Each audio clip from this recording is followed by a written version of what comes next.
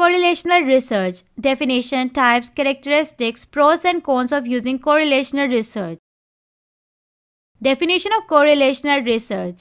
Correlational research is a type of research method that involves observing two variables in order to establish a statistically corresponding relationship between them.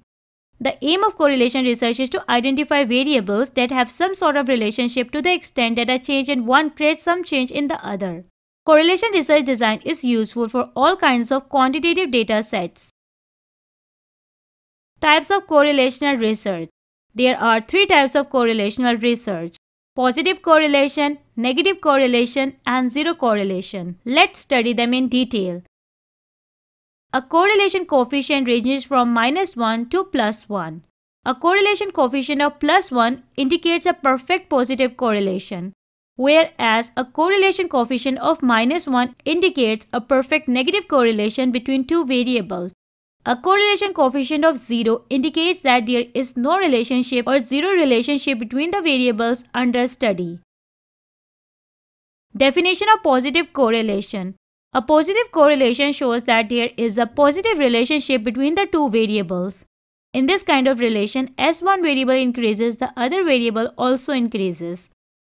For example, the number of cars a person owns is positively correlated with their income. More the income, more the number of cars. Definition of negative correlation.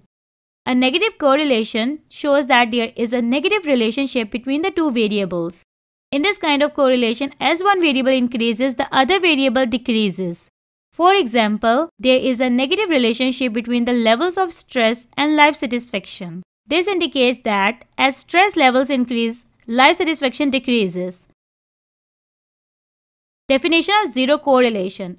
Zero correlation indicates that there is no relationship between the two variables. A change in one variable does not lead to any changes in the other variable. An example of zero correlation is the relationship between intelligence and height. An increase in height does not lead to any changes in the intelligence of an individual. Graphs of correlation. Positive correlation graph slopes upward to the right. Negative correlation graph slopes downward to the right. Zero correlation graph slopes parallel straight line. Characteristics of correlational research. Correlation research has three main characteristics. Non-experimental. Correlation study is non-experimental. It means that the researcher only measures and observes the relationship between the variables without altering them or subjecting them to external conditioning.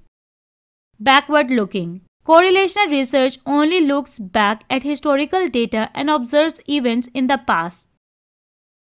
Dynamic. The patterns between two variables from correlation research are never constant and are always changing.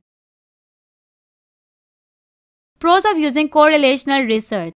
Correlational methods are easier to interpret, cost-effective, and more applicable in day-to-day business decision-making. Correlational design helps researchers to identify the variables that have the strongest relationship and make better decisions in the long run. Correlational methods can guide future research. Correlational design helps researchers determine the direction and strength of the relationship between different variables.